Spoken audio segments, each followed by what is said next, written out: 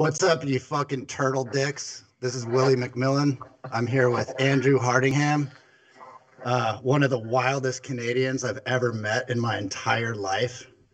And we've got a great guest today. He's an outstanding friend. He's a part-time rancher. He's a snake milker. A snake milker? Yeah, he's a snake milker. That's hard to get. He's got, he got work ethic beat into him at a young age. I believe he learned how to snowboard on cow shit. I mean, you can imagine imagine the face shots that went down that day. What else? He's a fucking outlaw. He's a convicted felon, and he's also the only person that I can truthfully say has had lunch at Elton John's house. Ladies and gentlemen, the one and only Mark Carter. Intro. I aspire to an intro like that one day. Well, maybe play it so that Carter can just listen to the jingle.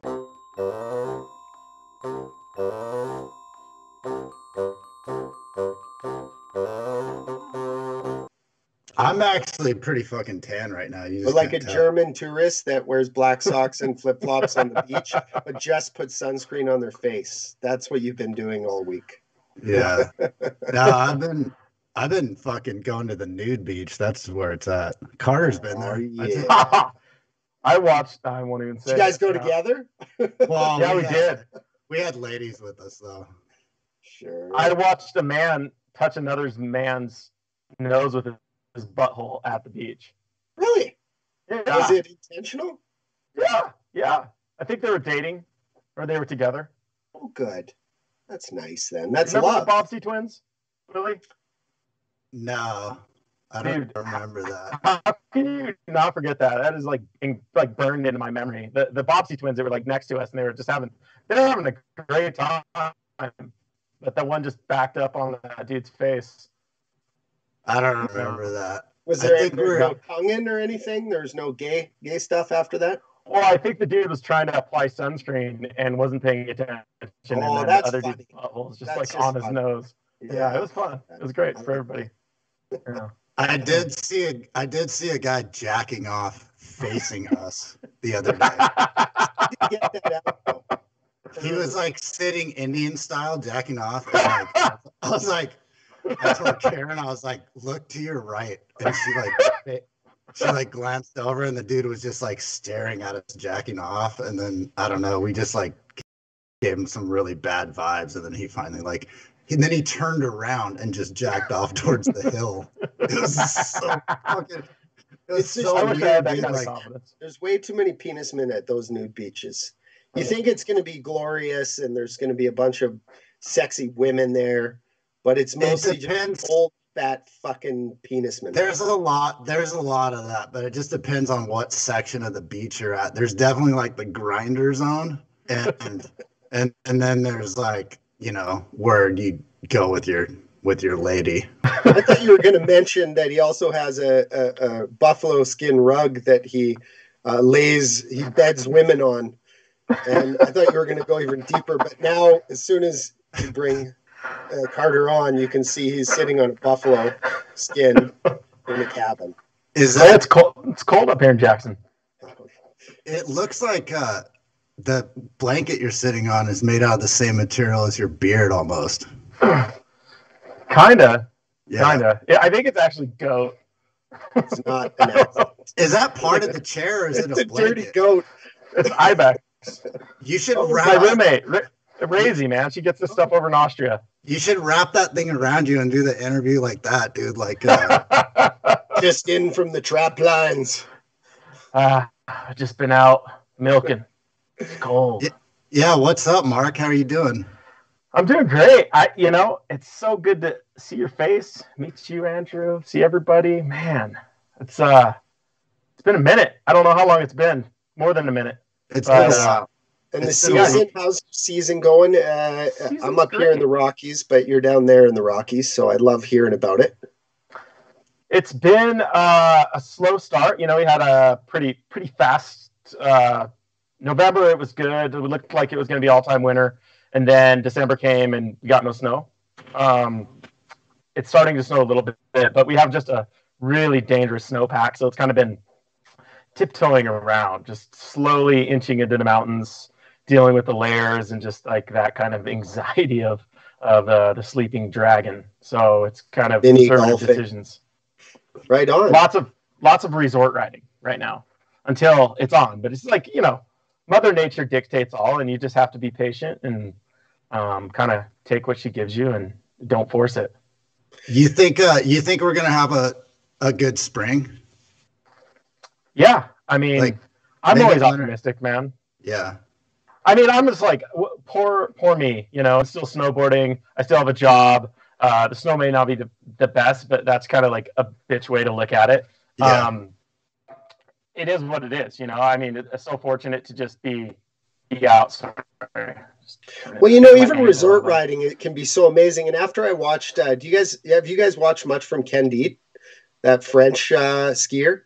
No. Oh yeah. He's like the craziest, best resort skier I've ever seen in my life. He's the craziest, best skier. Oh yeah, Candide. But oh my God, what he just turns his resort into is like it. I almost don't want to go in the backcountry anymore. Yeah, it's insane. That the lines that he fucking pieces together through the resort, and there's just like innocent bystanders sitting around while he's just like fucking launching over him everywhere. What's amazing about that is he makes skiing look fun. Yeah, he does. He makes it look good. Thinking about doing it now. Because again, he's bringing them back. He's bringing the people we stole from the sport. I think Mark's on acid right now. What's going on here with the screens? There we go. Okay. Okay. So okay. Let's organize ourselves here. We're all having it's like the morning after you drink and you get a little giggly, where everything's just funny for some reason. Yeah, that's how I feel right now. Okay, super serious. Yep. Okay, let's get serious about this shit. Carter, ask the hard questions. Wait, I want to know about you snowboarding on cow shit. Oh shit! Yeah, I feel like you told me that one time that you like went down this little hill and then you like ate shit into cow shit, and that was like your first run ever or something. Dude, yeah, it's a very vivid memory of the first snowboard I was given on Christmas, and it was a black snow mogul monster, as you're probably familiar with. Yeah, no metal edges. I had one of those. I had that same board. That board was dangerous. You didn't really realize that you needed metal edges back then, but it was more of just a sled because we loved to sled. And my intro into like snowboarding and my love for snow and just sliding around on snow was, when I was very young, my dad he'd pull us behind the truck in our sleds, and that was just like the funnest thing we could possibly do. It was like, and I couldn't get enough of that. And so he'd my brother and my sister and I'd all be behind the truck, and he'd be pulling us, and we'd hit sagebrush. There wasn't like a lot of snow, but just enough to slide. And then obviously I got a snowboard, and that was kind of a game changer. And then there was this little hill up behind the house, and it was up in the corral. And I don't know if you know anything about frozen cow shit, but like a cow will just drop a big load in the winter and then it freezes. So it's like a big hard lump. Yeah. And we dropped into this little hill with no control, and you'd hit these lumps in the corral and it would just like launch you.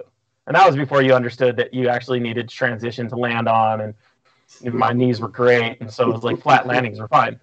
And I'll never forget that because that was like the first airtime I ever caught was like off of cow shit. Yeah, hitting turd kickers. Okay. And then like that kind of evolved into, my dad, we'd have all the cows in the field, and he'd go ride through the field every day and check the calves, like for sick calves or whatever, and doctor them. And he would pull us behind his horse. He'd dally off, give us a rope, and pull us behind his horse in a sled. He could only do one at a time, but I remember like vividly riding behind Dad and like hitting hard cow turds, and he was like pulling me with his horse, and I always thought that was kind of cool. And that was like, made me love shit and air at the same time. So, So did you ever build cheese wedges out of cow shit? no, I never. Like you just hit them natural. You never like stacked them up or anything. Natural. They would just be like just a turd, just like a like 6-10 inch tall, depending on how how much you like drop. A cow-made mogul. Exactly, and you just hit it right in the center, and you could catch air. I can see that. Genius. Genius. At least it was frozen, though. Oh yeah, it was frozen. He raced his whole day building kickers. He had shit everywhere. He used cows like the shit. I've been dipped in shit my whole life. Like cow shit doesn't bother me one bit. Like I've had it, it slapped in my mouth, slapped all over my face and my eyeballs. Cow shit just doesn't bother me. Just grass, It's like it's just cow shit. Do you have a good? Smells like money. Do you have a good like shit your pants story? Have you ever shit your pants? Like shit my pants. I mean, who hasn't shit their pants? Yeah, but you got a story. I don't have like a good like shit my pants story that like it's like monumental in my life. I mean, you're just like you shit your pants, you're like fuck. Yeah. I mean, this day sucks. Obviously you don't have to sit in it. Well, when that eclipse was going on. So like we hiked up to this butte by like Cache Creek or whatever. There's a big group of us. We had been partying the night before. I was so hungover and fucked up and whatever. Sean O'Brien gives me a Pabst Blue Ribbon on the hike up, and those things just like destroy me. So anyway, we're sitting up there and the eclipse is about to happen, and I'm like, what the fuck? I got like 3 or 4 minutes till it's gonna happen. And luckily Sean had like a pocket because he was like prepared for that kind of thing. Anyway, I ended up like running into these trees, and like I watched the whole eclipse while I was spraying fucking baby diarrhea like behind these trees. And there was like children like 7 feet away from me on the other side of the bushes. There's like 50 people like 7 to 10 feet away from me, just with like a little bit of bushes separating us. And I'm just like, just like shitting all over the forest as the eclipse is happening. So lunar or solar? I don't know. Whatever that big deal. It was a solar. Solar. Okay. Solar eclipse. But yeah, like went fucking pitch dark for a second, and like everyone was like kind of making noise, like cheering or whatever, and that's when I decided was a good window to like really push it, Anyway, dude, I was over and I walk out of the woods, and the whole crew I was with is just fucking laughing at me, and I'm walking up all shameful, like, just fucking so humiliated that I had to. You hit a low that day, didn't you, Willie? Yeah, but nobody even knew it. Tell us about this when you went and had lunch at Elton John's house. You like tried to bring your skateboard in the house or something? Oh my God, Elton John's house. Yeah. You're gonna have to explain how that came about too. Yeah, it's not like you just get invited to Elton's house. It was an interesting time of my life. I was dating a nice young lady, and she was awesome. Rachel, we're still super good friends. And she actually worked for her cousin, who was Justin Timberlake. And we just started dating, and she, I'm from Tensley, dude. I've traveled a little bit, I've been overseas, and she kind of, figured I could be thrown into the fire. So she invited me on this European adventure of sorts, and they were going to go over there for a few weeks, and he had some obligations in Paris and London, and it seemed like a pretty once in a lifetime opportunity to go cruise around Europe with those guys. So obviously I accepted, and fast forward to our time in London. Well, Justin was like Elton does this this benefit for AIDS every year. It's called the Blue Tie and Tiara Ball, and he hosts it at his estate, and it's this amazing estate out in Windsor, outside of London, by the Queen's Castle and all these like ancient properties, you know, like so much history. And so they set up a whole venue out there. But so Justin had to show up early that day to like do sound checks and prepare for the concert that night. So we just roll out there, you know, and I'm just trying to get some exercise because I'm kind of a freak when I sit around a lot. We've been traveling, and I brought my skateboard, and I just wanted to like move. And I didn't know what to really expect in Windsor. I was kind of hoping there was some cement. So we literally roll up, drop Justin off at the kind of like we roll into the property, drop Justin off at the venue, and then cruise over to Elton's house. And it's like gravel. So I'm already kind of disappointed, you know. I have like my skateboard, and I like get out of the car, and I'm waiting, like we're with Elton's assistant, and it's Rachel, and she's like grabbing her things, and I like grab my skateboard, and the assistant just like looks at me. He's like, dude, like, what do you, like, there's nothing to skater. Like, what are you doing with your skateboard? It's like, maybe I'll just leave this in the trunk, I guess. All right. So then I like just standing at the front door waiting for Rachel. You know, I'm kind of new to this whole scene, but I just am who I am. So I'm a pretty honest person and kind of speak what's on my mind. And dude, the front door opens, and here's Elton. I'm just like, right on, man. And he's wearing a straight up like white Adidas jumpsuit and like his iconic like rose circular glasses. Russian like, gangster. Nice. Dude, just gangster. And he's like, you know, I'm like standing there. He's like, hi, I'm Elton. I was like, hi, I'm Mark. You know, shake hands. Like, nice guy. And then he was just so inviting. And we spent the day with him, just like kind of cruise around his property. He gave us a whole tour of his house, which was just unbelievable. Just the like from the photography collection he has to the art and all the in between. It was cool to just like sit down with lunch with him and his husband and Justin and listen to these guys like talk about music. And Elton is very informed on every genre of music. Like it was an eye-opening experience. He was like one of the coolest people I've ever met, you know, and I've always like had a lot of respect for his music, but I wasn't really like into his stuff. But after spending the day, and then, you know, the event started that night, and I mean, who's who of anyone was there at this event. I mean, from Keith Richards to Vladi Klitschnikov, like that crazy boxer. I mean, everybody was there. It's funny when you see like really famous people, because you're like, I know you. How do I know you? Like you're like, oh fuck, you're Keith Richards. That's why I know you. I don't know you. But to say you had to stop saying like, where do we know each other from? Do I know you? You were at Jackson? Like, did I see in the tram line? It was an interesting.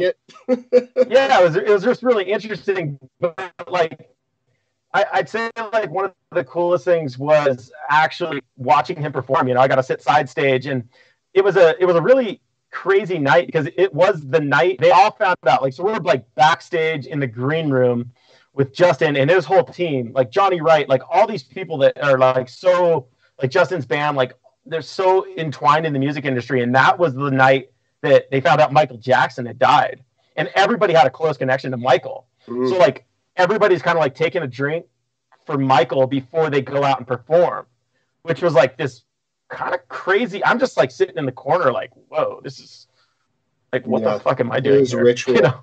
Yeah, it was crazy. And I was able to sit side stage, like, you know, 10 feet from Elton on his piano as he just fucking rocked the house. Like, and you know, his music is amazing, but like to feel the energy that someone of his caliber like lets off during a performance, and the energy of the crowd. I mean, they're true entertainers, and Justin alike. Like, they are the top A grade musician entertainers for a reason.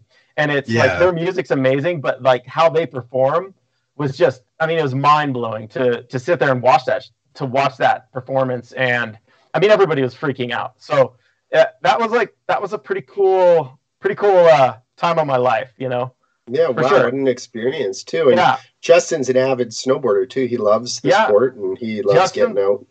Yeah, Justin loves the shred, and we had some great days. riding too, you know, over the winters. And yeah, he's really good at snowboarding. I mean, he's a talented fella, and one of the funniest people. Like, sit down, like, talking shit and listen to his stories at dinner are just like, you're pissing your pants. He's just like unbelievably funny person, good person. But yeah, nothing but good things to say about all those folks. Cool. That's cool. That was a funny run during that time, because I remember just running into you and you're just like, dude, you don't even know what the fuck the last couple weeks. You're like, I was just at Wimbledon with these guys, and then went to Elton John's house, and then I'm like meeting all these fucking people. I'm just laughing because I can just picture you in these places, just like you said, like, what the fuck am I doing here? You know? How old were you? When was that? Just to gauge. That was like 2009, 10, 11. So I was like 30s, early 30, like 29, 30, 31. Cool. I just turned 40 last June. So you could appreciate it. That's really neat. I could, yeah. And because I was kind of coming up in snowboarding and maybe had a little bit, like, thought I was kind of cool and famous, maybe in that, like, that genre. I was like, oh, snowboarding, I must be fucking cool. And then I went and hung out with actual famous people and was like, oh, I'm not shit. I'm so small. That. And it was a humbling thing. So after that, I was always just like, no matter how famous you get in snowboarding, like, it does not matter. Yeah. You are not famous. You're not a scratch. Like, to see that kind of fame when you, like, Justin would literally have goggles, a face mask on, and his nose sticking out. And people are like, Justin Timberlake. I'm like, how the fuck did his little nose get recognized on the mountain? Like, that's fame. And you watch fame like that, and it spreads like a virus. Like, you'll be in a crowd, like, we'd be in New York, and it was almost scary because people would start recognizing him, and you just see it spread through the whole restaurant. Or if you're on the street, I remember you always had to walk fast. Like, we'd walk down the street in New York, and it was never stopping because the crowd would mob, man. Like, people would start following, and it was like kind of like concerning.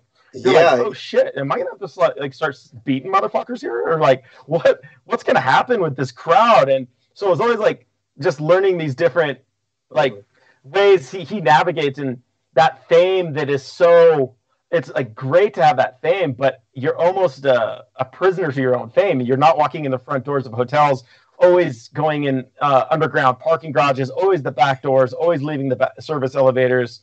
It's a different lifestyle, isn't it? He's not free to roam, you know? Well, that's why famous people like that hang out with other famous people. It's like, like, normal people can't handle those people usually. Like, all the people that usually approach, it seems like all the people that approach famous people like that, it's like it's almost like they don't even have respect for the person. They just want to, like, something from them. Like, they want to take a piece of their greatness with them, like an autograph or like a handshake or a photo that they can show on their social media and pretend like they're best buddies for life. But you see autographs and phones. You see this shit where people are just like forcing their way onto these people, and then just like take the photo, and they're like, you know, like, later, I got it. Like, I don't Except need in Canada, they're too polite.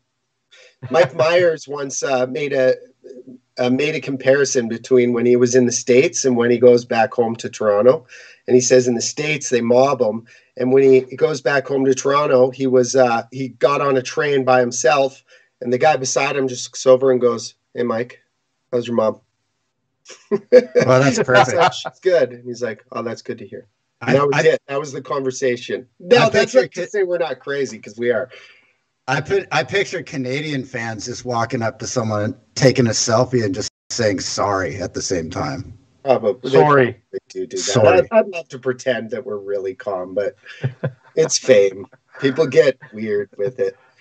And really, there's no snowboarders that actually, I should stop, because I bet you Shaun White there is. He gets recognized, I'm sure. Yeah, and it might just be a small, age demographic, but it's still, he gets recognized because that was his business model. Whereas like the other big guys like Travis and like, Todd Richards back in the day, maybe in Japan. Andrew, I have a question for you. So your home stomping grounds is like Lake Louise in that area, yeah? Yes. Yeah. Yeah, that I mean, dude, those mountains are. Well, I make the comparison all the time. It's just like you guys down there. Like when I went down to Jackson, I was like, this is my backyard. These are the same kind of mountains with a slightly different color to them. Like you would be so great riding these mountains because you understand like how many rocks are under the snow, and it's the same similar snowpack as Jackson. But you know what? Minus the glaciers. You guys have fucked glaciers. Oh yeah, we got a lot of those. Yeah, it's nice. I did a trip up there through the Bow River Range, and like we camped out in the Ghost River Range, and then went up the Bow, rode like Granddaddy Coular, rode the Silverhorn off of Athabasca, like Parker, is it Parker Ridge? Yeah, Parker's Ridge, and you go up Athabasca. That's some of the first photos I ever got published was from up there. So that's neat that you did that. Yeah, and it's all fair game as well, which is great too. Yeah, but I mean those mountains are heavy metal. Glad you liked it. Have you? I was going to ask you because there is like a riding style that I really appreciate your riding style. I've been following you for a long time. I don't know a lot about your back end of your life and your ranching and all that, but I do know about your snowboarding because I love it. I love just your balls to the wall style. And have you ever been to Verbier, Switzerland? I've never been to Verbier, no. Because I got to say, you would just adapt to that style of mountain riding so quickly, being that you're from Jackson. You grew up on these like sharp, jagged, slightly covered by snow rocks. And it's the same there, only it's a free for all. And it's just mountain range after mountain range. And you can take a backpack and travel from town to town and never use a road. Like you would absolutely love it. But I guess moving on from that, where have you ridden and what were your favorite kind of and most inspiring dabbled? Oh man, I would say, obviously first and foremost is around here, the Tetons, the Snakes, the Salts, everything kind of in the radius of this area. And I don't have to leave Jackson, or Wyoming, which is awesome. But I guess, I have a special place in my heart for the Andes. I love South America. I love Chile. I've spent a lot of time down there. I have some really good friends down there. That place is special. It's just like the roots of snowboarding. I feel like it hasn't been tarnished. It's just everybody's down there to ride, not for the cameras, not for the exposure, but just for the love of it. These whole crews of like Christian and Manuel and Nico and Eduardo and all these guys down there that have bought sleds. They keep them at Christian's. And they go out and just ride, like we go out and ride, but it's more like objective based, like, okay, we're working, but down there, they're just like doing all the work without, it's all for them. And I always really appreciated that. And the Andes are just powerful, powerful mountains. I mean, the exposure down there is so gnarly, and just riding in the summer for us is always kind of a nice breakup for sure. I love Europe too, just the way you can move through Europe. The mountain ranges are huge. The food, I mean, my last trip to Europe was one of my best trips I've ever had. And I brought Willie, we brought Willie, called him I was 3 days before we went. It was this Arbor trip to Austria for this shop's first try. I think it was called. It was like this kind of demo on snow thing there. And so Gooch and I were going, obviously. And I just saw Willie we were having dinner one night, and I was like, "Hey, dude, you want to go to Europe?" He's like, "Fuck yeah, man!" So we literally showed up, and the Arbor reps in Altbach had no idea. I didn't even tell anybody we were bringing +1. So that was kind of like the whole trip was like +1, because we opened the door and the rep was just looks at our team. It's like me, Asher, Gooch, and Willie, and he goes, "Oh, +1." But he wasn't stoked on me being there. It was really weird. Like I was like, "You're a maniac." I don't. It's kind of a weird thing. Like I think it's maybe an Austrian thing or something, but I don't know. Like none of us would give a shit if Carter and Gooch showed up, like whoever they brought, obviously they're not going to bring some fucking tool, but like he definitely was like, oh, like, do I have to like get you free lift tickets and shit too? Like, do I have to like babysit you the whole time? I was like, I'll go get my own room, dude. I don't even want to Should have stay just put here. your Like, thumb in your mouth and I'm self-sufficient, Yes. dude. I don't need your help. Like, Yeah. and then of Then he course, embraced. It was embraced. And that's then- all you got to do is meet Willie, and then you get it.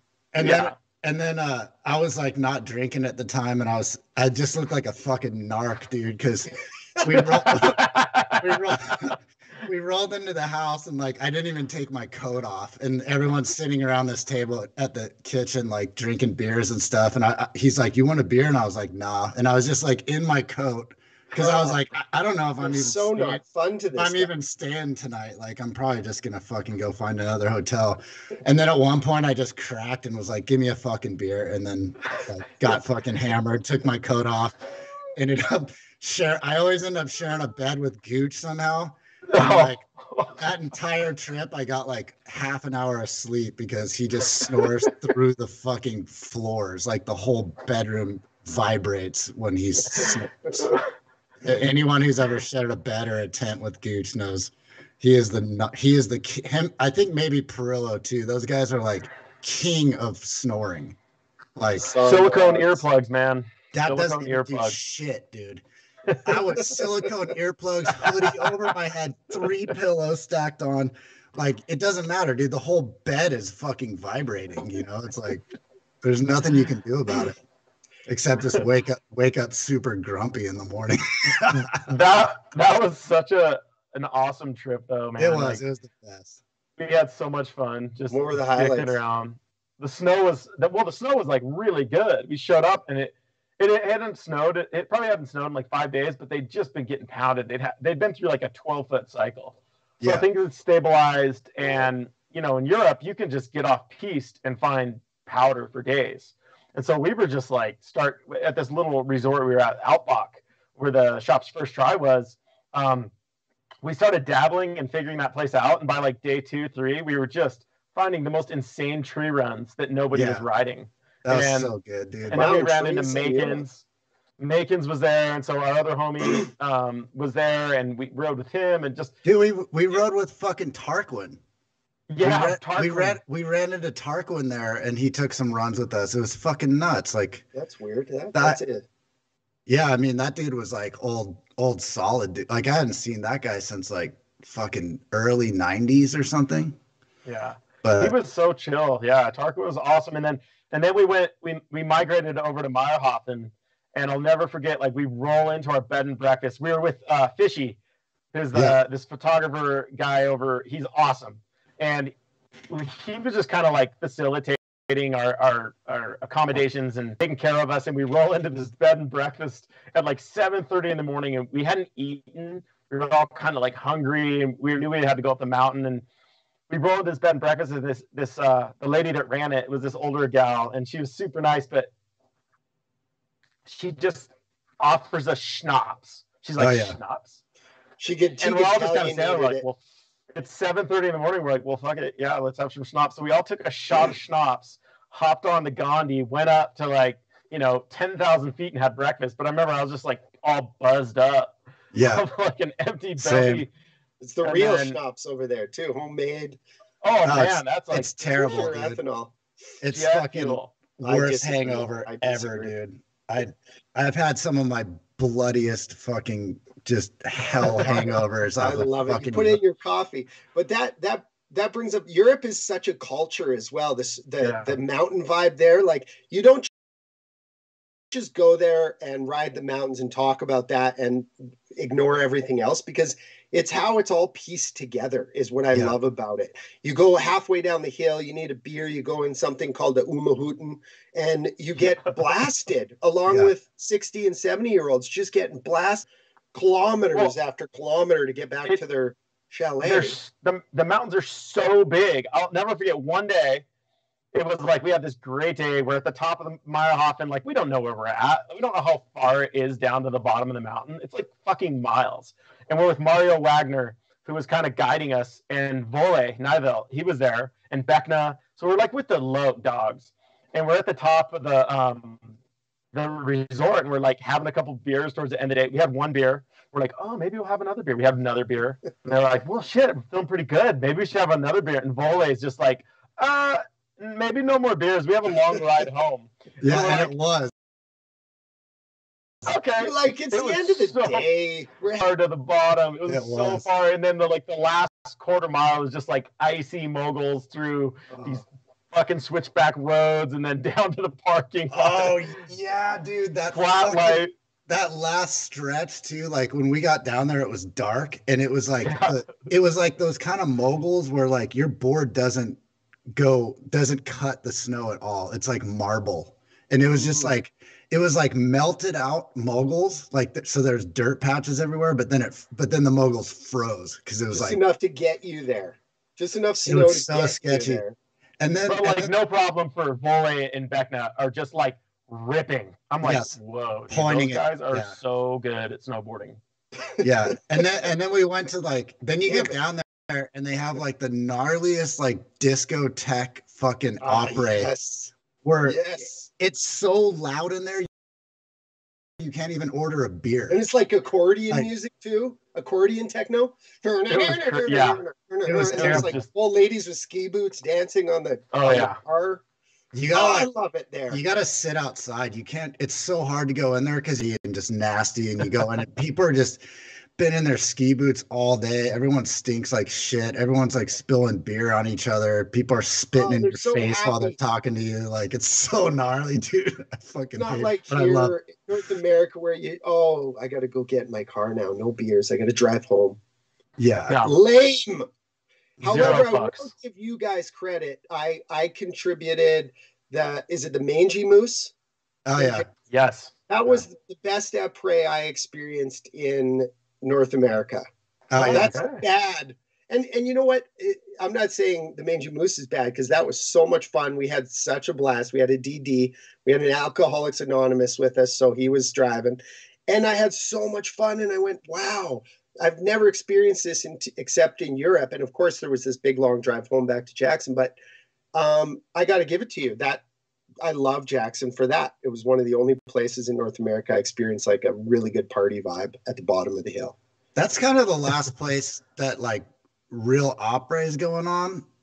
Jackson still is it? I don't know. I don't even. I mean, I haven't operated once this year, so I don't know. Yeah, I quit opera. Opera got canceled. Well, Teton Thai was cool. It's always fun to get hammered there after riding. But yeah, it's like the opera scene's like a little weird there. I think I usually just get the fuck home after I'm done riding. Like how you pronounce it. The Alpenhof? Yeah, well, the Alpenhof's cool too. There's actually remember that they were fucking I was gonna say throwing snowballs at so the start bus, like the town bus or whatever, like pulls out right in front of this bar, and that's kind of like up on a deck or whatever. And was that the day that Lego was there and we got fucking shit faced and I like tomahawked into that snow? Yeah, and we did I don't remember. There was a few of those blurry days that winter, but I remember that day specifically because we showed up at the Alpenhof and you were already like 2 or 3 pints deep, and we were just like, oh, pitchers. Cool. We were pitchers deep by the time. And then we all kind of just Joel was there, and we all kind of just sent it, to flat. Yeah, I remember we were hitting we like hit Rock Springs or something like side country. That was a different time that we were out the Alpenhof again the same winter, maybe next week. But sounds like you were really drunk that winter. Yeah. No, we had like 2 beers, and then we were like 3:30. We're like, oh, let's hop the last tram. And it was like Blake and Scotty. There was just a ripping crew of people there. Yeah, and you felt good from those 2 beers. It's just we were feeling good. Yeah, so we just went and ripped Hobacks, North Hobacks, and hit the gully. And I'll never forget watching Willie wreck and immediately just like started laughing so hard, like lost his goggles at the bottom. It was just hitting this kicker. It was just like, oh yeah, that's why you don't drink. We were hitting this jump into this like really steep landing, and there's like this massive fucking ice cookie. It was like the size of a basketball or something, and it was pretty flat light. And so I ended up putting my nose directly underneath the thing going full speed, and it slapped me down so fucking quick and just like wrecked me so bad. All I could do is fucking laugh, but I was in so much pain, dude. Like Blake and I were just talking about that the other day, dude. Like really talking about that day and your wreck because it's so like burned into our minds. Oh man, I'm embarrassed at some of the slams I've taken. Isn't that great though to like see, we're always trying to go a little bigger, a little bigger, a little bigger. We're trying to go a little faster. We're trying to attack a line that's got a little more technicality to it. Why are we doing all that when all we need to do is just drink one more beer and then go and do easy shit? It's just as hard. I can't shred anything anymore. Future drink riding. I always slept. I think that was the 90s though, wasn't it? Yeah. Yeah. And dude, in your 40s, dude, like I can barely fucking like I might have one more tomahawk left for the rest of my life. Oh, like, you got lots. And I think I think 2 seasons ago I tomahawked like 6 times, like really bad. I'm like, I don't know, dude. You're bringing so much joy to everyone's life by the sounds of it with your tomahawks. Yeah. Because you know what, Mark, that's why, like, you know, everybody's part in the 90s was like they'd go and ride up a cat track and do a 360 off the side hit. And that was like a snowboard part in the video. And it was probably because they were drunk. Let's be honest. Makes sense. So that's like hitting an 80-foot cliff now, sober. Is a side hit? Oh yeah, I see what you're saying. Yeah, it makes sense. I mean, kids are still filming side hits like fucking what's his name? Arthur, man. Arthur, dude, that shit is fucking rad. I could watch that shit all day. You know what I love too is right away. I don't know how old you are, Mark. I don't know your age or anything, but 40. As soon as you said, I knew that exactly when you started your first story because you said I got a black snow, and I went, boom, that puts you into the early 90s for starting your snowboard career, and that's great. Did you have a black? You can hear like just little details, and you can actually.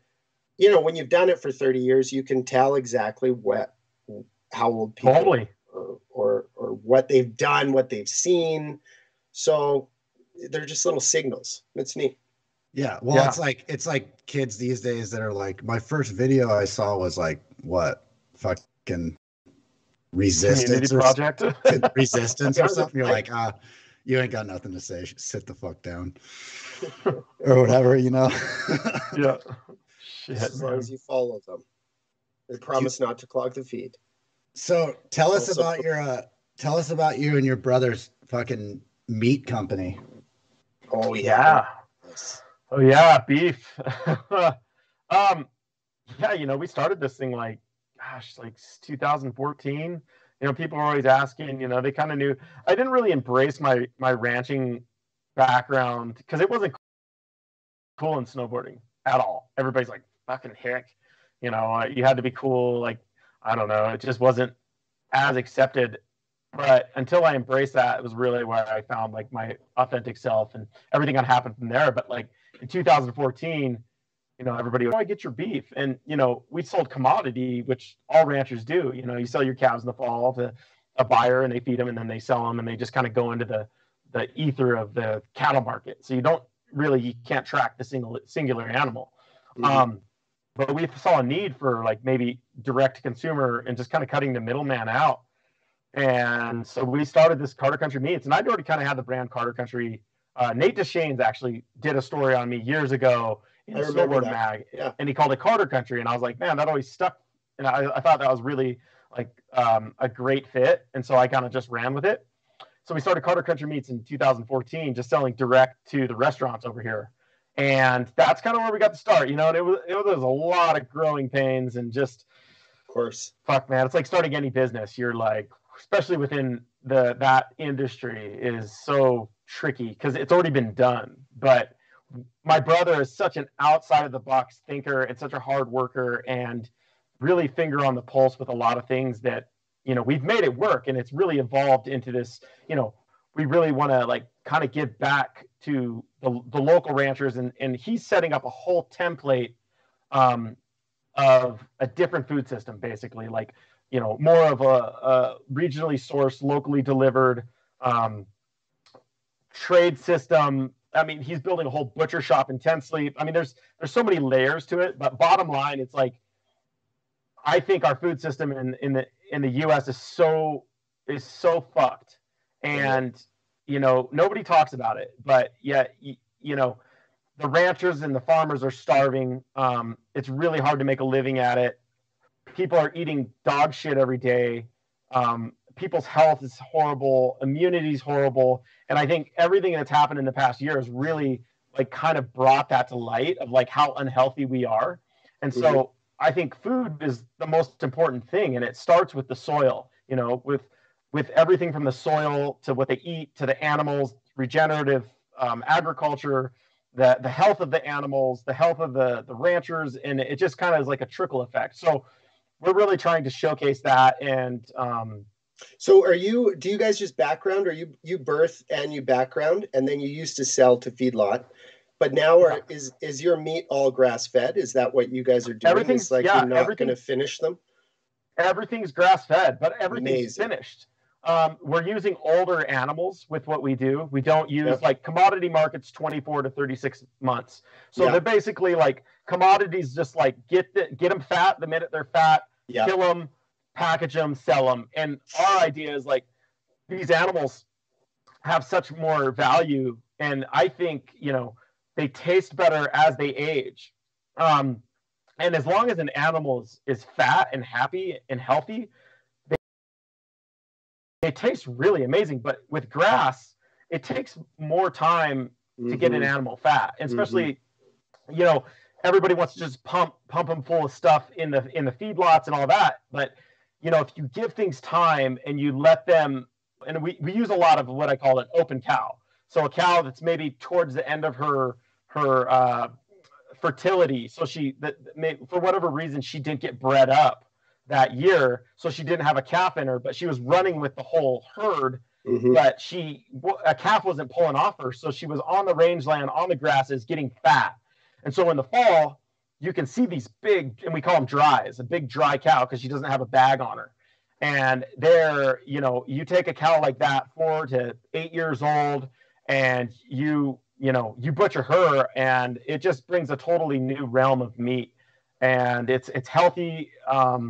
It just tastes better. I love it.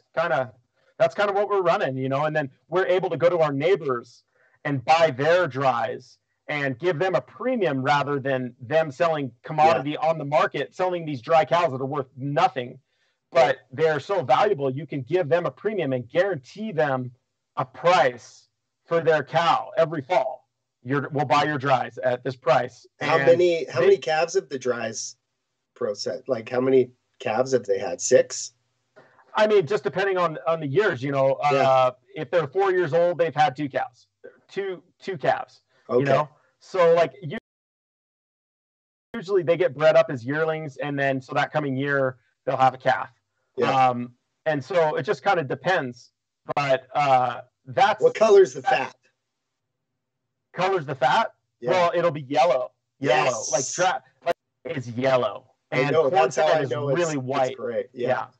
And not saying that like corn is bad, you know. I think there's a lot of like when we start talking about monocropping and all this big agriculture. Yes, it's super bad, but there is ways to feed cattle grain that isn't bad. It's really demonized, but I mean it's an amazing flavor as well. But I think it's probably the feedlot format that demonizes it more. It's just sticking them in a holding cell, not letting them move, and feeding them for whatever the 3 or 4 months until they make weight. Like I think you guys still let your cows walk around. You're feeding them. Yeah, I mean they migrate with the grasses, you know. So like we put my brother, and my brother's like he's the ground zero. He does all the work on the ranch. Like I fill in where I can, but I mean RC is like. He runs the shit. It's his vision. I help facilitate with my connections and try to get eyes on the platform. And I know quite a bit about it because I've grown up with it. But RC is the visionary of all of this. And my grandpa was the start, and then my dad, and then now RC to see it all come full circle. But I think it's just, you know, it's really important to talk about food, and especially in the state of our world. And you know, nobody's talking about immunity and nutrition and everything's so demonized. And like, you know, it doesn't matter what from agriculture to like, well, from farming to like, you know, ranching, there's great practices within it and there's really bad practices within it. But you got to kind of like put your finger on the pulse to understand what's good and what's bad. I mean, all the government subsidized corn and ethanol bullshit, that's super bad for our environment.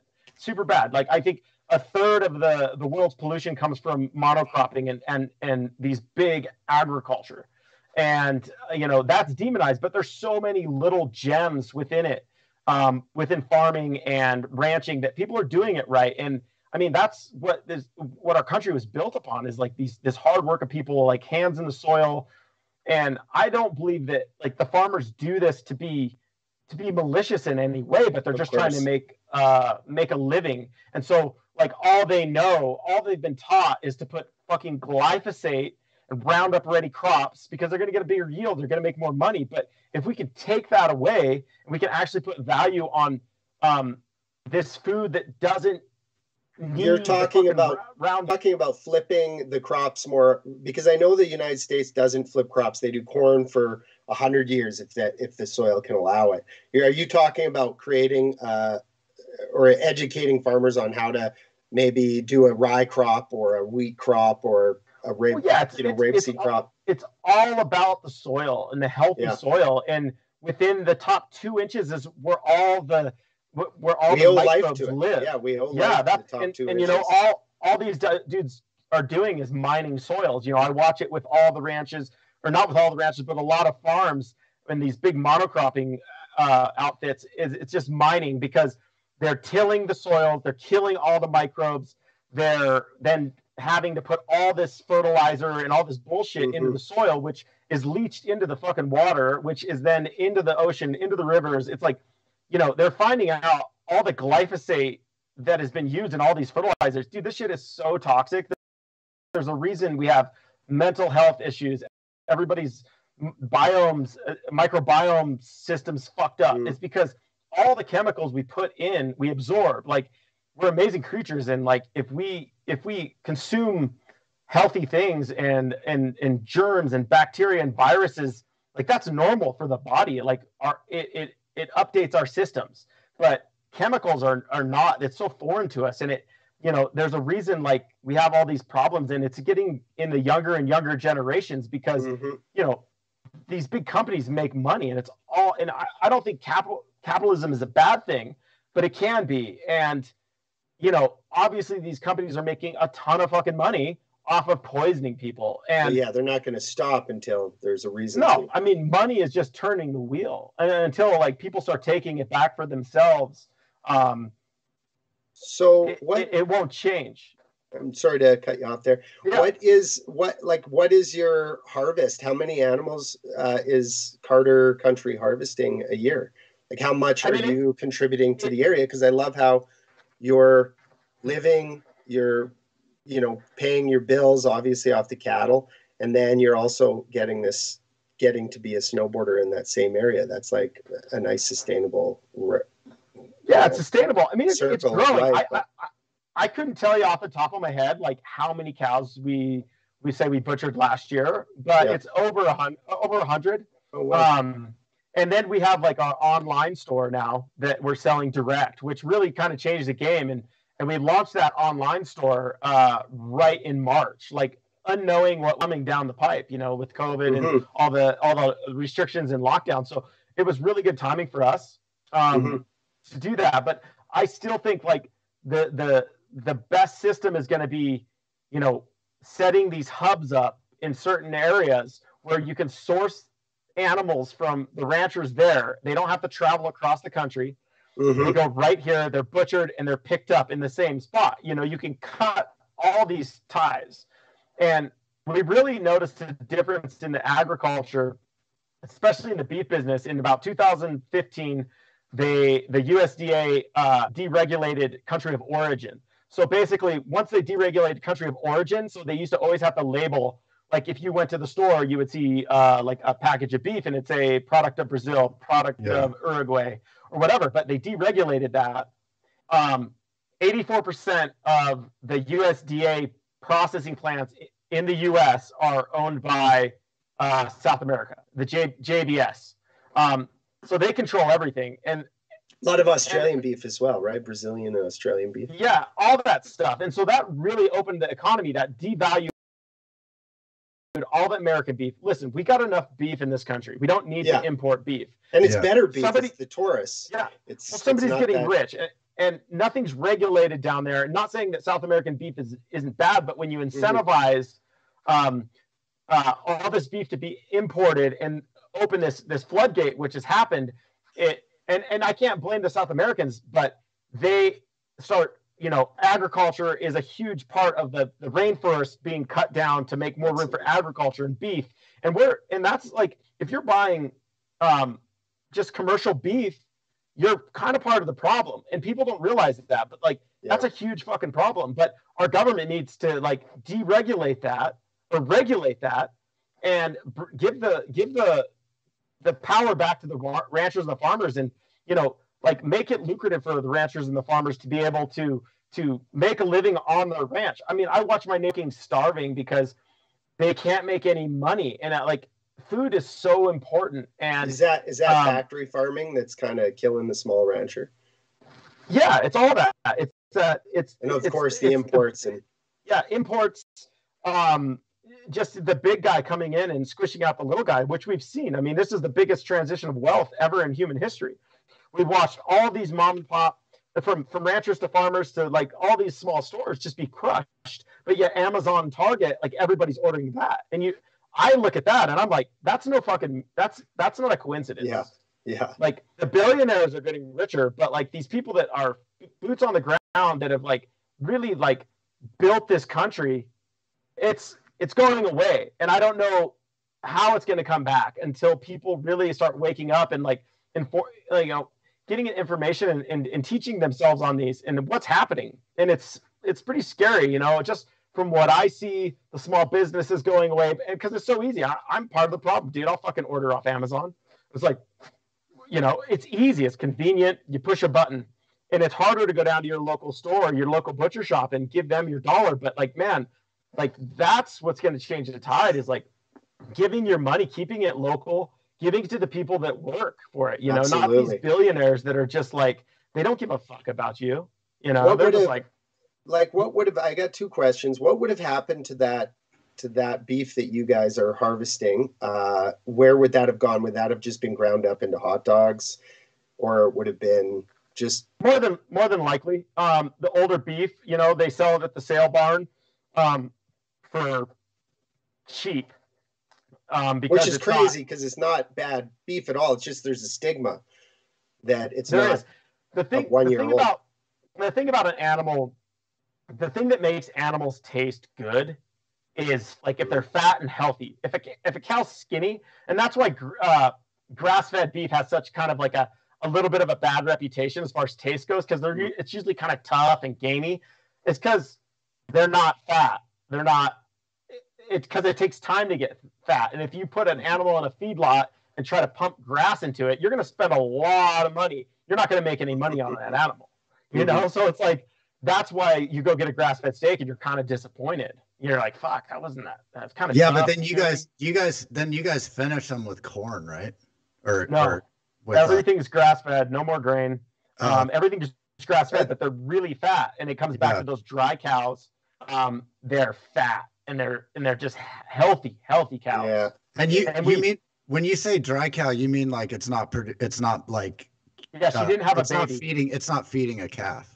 Yeah, so she doesn't have a calf pulling off her, because that takes a lot of energy. And not saying the cows that have a calf on them aren't healthy. They're not going to be as fat because they're putting it all into their calf. Yeah, and they still look good. But you see a dry cow, I can look at a herd of cows and I can spot the dries just by the way they look. You can see them. They're just, they don't have a bag and they're fat. They bulk up way quicker. Yeah. They're keeping all the calories on.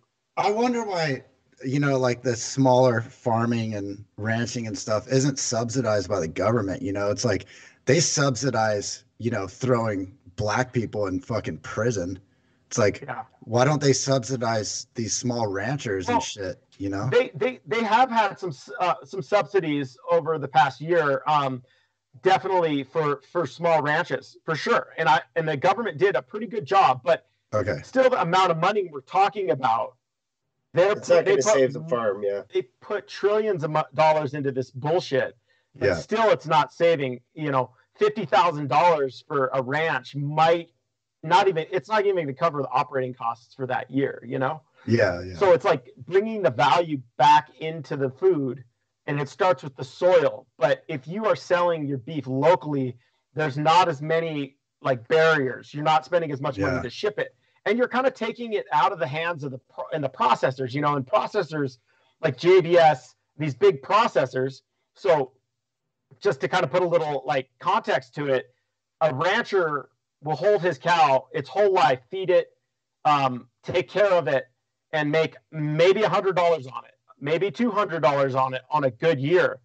The processor gets that animal and holds it for 2 weeks, and it'll make $700, $800, $900 off one animal.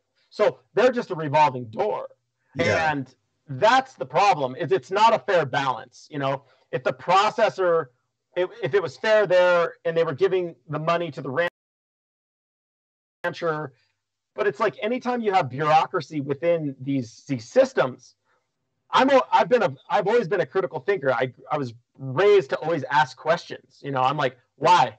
And when motherfuckers start telling you to quit asking questions, and just like that raises a lot of red flags for me. And like, I don't necessarily trust our government. You know, I've been through some shit, and I've seen a lot of things. And as a rancher, dealing with the government on a first-hand basis, whether it be the Forest Service or the BLM, we have a great relationship with our BLM range manager, but it just varies to where you go.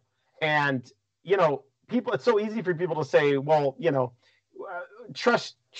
ranchers must be conservatives and they don't trust the government, they're fucking conspiracy theorists. But these guys deal with the government on a first-hand basis. A lot of people don't have to deal with that, so there is reason for them to have concern and ask questions, because shit, man, they've seen generations of this stuff, you know. Mm-hmm. So it's like I always like to look at it from both perspectives and have I mean, how can you form an opinion if you live in an echo chamber? You know, it's like, yeah. I want to know what everybody's thinking, and then I form my own opinion and I think about it, and I get my information not from the mainstream media, but I get it from the people, the boots on the ground that actually like will tell you the truth. Because man, we've been just like so misinformed. There's so much information out there that it's really hard to decipher like what the fuck is happening. And I think everybody's kind of in that like, you know, confused state of knowing and being in segregation. And I'm like, man, listen to the people that have been there and have an opinion, because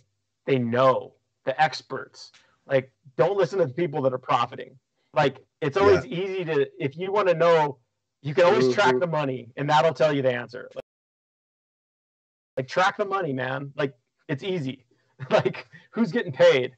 Okay, what are their interests? What are their intentions? I'm like, okay, shysters. But you know, all you can do is what you can do, and just kind of think for yourself, you know, and make your own decisions, and you know, exactly. Like, you know, and like, that's all you got is your gut, man.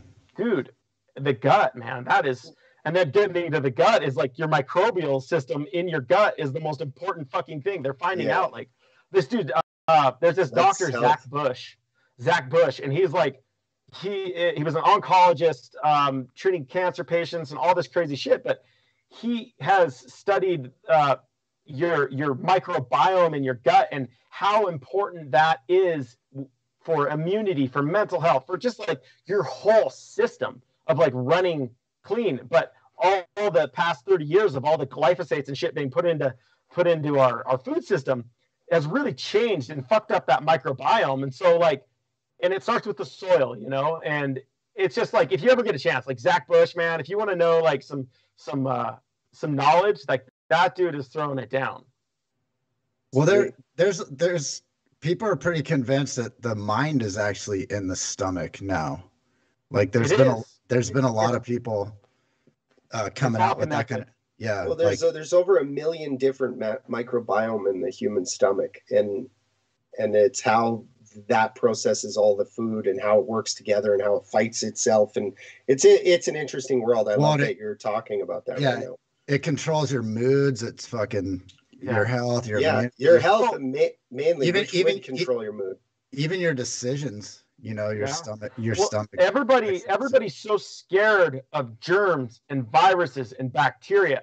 Dude, we are made up of this shit. Like, we are made up of viruses. Like, there's different bacteria from my nose to my cheekbone. Like, we're covered in this stuff. Like, our epidermis is the biggest organ of the body. And I think, you know, I was having this like fucked up allergic reaction. I was trying to figure out like last spring because, you know, COVID hit and everybody's like, fucking hand sanitizer. And everybody's just like, and I grew up in a world where I would like work all day with my dirty hands, working with animals and cow shit in your mouth and eat. And we didn't wash our hands, man. We were around animals, we were around dirt, and I never get sick. You know, I can like, my body's been imprinted and updated with all those bacterias. And the minute you cut that off, and the minute you start sanitizing everything is the minute everybody starts getting sick, because your body it can't decipher between good and bad bacteria anymore. And that's what's happening. You know, like I was noticing just personally, I was using hand sanitizer. I was getting these weird fucking reactions in my throat. And like, I was just my system was just fucked up. And I thought I had like throat cancer, dude. I was like, oh God. And I'm a rancher. I won't go to the doctor. I'm just like, oh, I'll just fucking die. Whatever, dude. I'll just run it out. Something will happen. And I quit using hand sanitizer because my body is like, and granted, like obviously if I'm in an airport around people in a bathroom, I'm going to wash my hands with soap. Like, of course, I don't want to catch some fucking conjunctivitis, fucking pink eye or some shit, you know?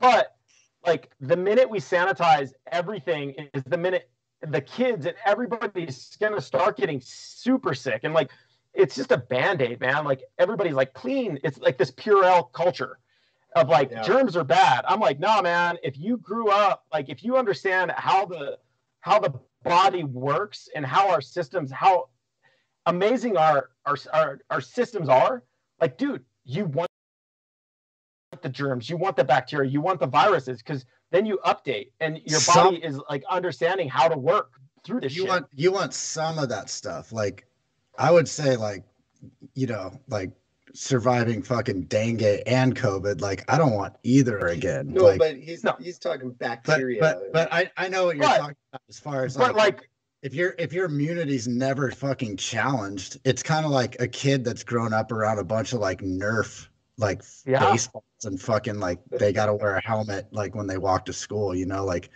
or just kids that are like protected from curse words or like this or that. It's like you're not preparing people for the real world. And it goes the same with like bacteria and all this stuff. Like if you hide in your house all the time, like don't expose any of this shit. Like you're a boy in a bubble. Like you're fucked. It's truly, and that stuff, like if you catch COVID and you have been clean and sanitized, that shit's gonna fuck you up. But if you have been out breathing fresh air and like, viruses are fucking everywhere, man. Like germs are everywhere, and it's natural. It's our natural environment. And to think that like COVID is the last virus to come down the pipeline, like, dude, there's worse shit coming. Like I don't care. Like this is not the zombie apocalypse. Like you have a very small percentage of dying from this shit. It's bad. Like nobody wants to catch that shit. You went through it, Willie. But like, if your body had never been exposed to germs or bacteria, dude, it's gonna slap you really hard. And so I'm all about just like, man, let's not live in fear, but let's like live educated. Let's expose ourselves to bacteria, healthy bacteria, germs. It's like it's normal. Like, don't be sanitizing everything around and don't be in your house all the fucking time because, man, it's a matter of time. Like, there's no stopping a virus. There's just no stopping it. It's going to do what it wants to do. And it's like Mother Nature. She's going to do what she wants to do. And if you're not prepared, if your body has not been prepared to take a beating, it's gonna be worse for you, you know? But it just depends. It depends though, because like, it's more complicated than that because like if you get dengue twice, you have like a 90% chance of dying. Well, like, dengue's fucked. Yeah, But like, you know, and we don't really know, you don't really know how COVID's going to affect you until you get it, you know? Like there's fucking 20-year-olds with no underlying conditions that are dying from it. It's so fucking random. Like you don't know. And that's the thing. That's why I'm like, just don't try to get it. Cause you No, might not, you're either going to not know you have it and you're going to spread it to everybody, or you're going to get, you know, you're going to go to the ER or, you know, or somewhere in between. I mean, there's a chance, you know, but there's a very small chance. But it all comes back to the food system and being healthy. Yeah. And what COVID has done is really expose how unhealthy they're finding that, like, you know, we've been in this shit for what, 10 months now. There's data, statistics. I mean, we have numbers now. If you're a healthy adult, your chance of dying from COVID is very slim, very slim. Yeah. But I've never lived my life like I do dangerous shit. I've done dangerous shit my whole life to catch COVID. I'm not trying to expose anyone to it. It's there. It's real. I totally agree with all of that. But like, I'm not going to live in fear, man. I'm going to just do everything I can do to be healthy and try to get good food to people and treat about nutrition and immunity and all these things that like our government wasn't talking about out the gate. I'm just like, all they were telling us was to sanitize, stay away from each other. And I understand that. Like, we kind of had to get ahead of it and see what was going to happen. Now we know what's going to happen, but now it's time to like, we got to make a move. We can't just hide in our basements. We can't let all these small businesses, just like these people that have worked their whole lives to just destroy everything. Yeah. And it's so easy if you have a job, and I'm one of those people. I don't need to go outside. I have a job where I can work remotely or do whatever, but I know so many fucking blue collar people that have lost everything that don't have that, you know. Yeah. Whoa, we got a phone call? So let me ask you a question, Mark. What markets is your beef in? Are you kind of regional? Are you local? How can people get in touch with you for that? Carter Country Meats. Carter Country Meats. It's our online store. It's Carter Country Meats. We do a bunch of stuff on the Front Range in Denver. Obviously, everything's kind of been shut down. Like I've seen restaurants through this whole pandemic. I've seen restaurants just shut down, and I feel for that restaurant industry, man. I mean, to watch it shut down and like these restaurants that'll never come back is really sad. But for us, like I said, my brother's trying to do some stuff locally intensely, which like he said, he's the mover and the shaker. He can put way more irons in the fire than I can. But he built a butcher shop there, processing. We're going to have a processing plant there. That's the idea. 10 Sleep's ground zero for food. Because I mean, you only have one problem when you're hungry. You know, we deal with this world of like all these materialists. It's all bullshit, man. Like go out and like, just like be present and get out in nature. And I mean, there's so much more important things than worrying about how many likes you get on Instagram or whatever. And I understand that like social media is a great tool, but it's a tool, and like, do not get sucked down the rabbit hole because that shit's like fucking depressing. You start like FOMO and worry about what everybody else is doing. I was like, man, I took some good advice from Gooch early in my career. He's like, yeah, you'd be out there filming and, you know, maybe you weren't getting shots, but he's like, don't worry about what everybody else is doing. Just focus on your own program, you know? And I was just like, whoa, okay, cool. And I mean, that's all you can do. And I mean, it's easier said than done. I mean, it's like, you know, we live in this world of technology. Everybody's, but I've really been lately, like if I wasn't a pro snowboarder and I wasn't in this position where I you know, my sponsors definitely like want me to be on Instagram because they can watch the analytics and they can quantify my likes and all this shit. But dude, I would fucking throw this phone into the river. I would get a house phone. I'd have a laptop. That's all. I'd be like, I want to take my time back. I know, obviously. I love that, dude. We idolize you, Willie. You threw your phone out. I can't take the credit for it. I'm at my parents' house. She's like cool. She's so Damn, cool. I wish you guys could see their TVs. They have TVs that are like this big. You got to get up and change the channel.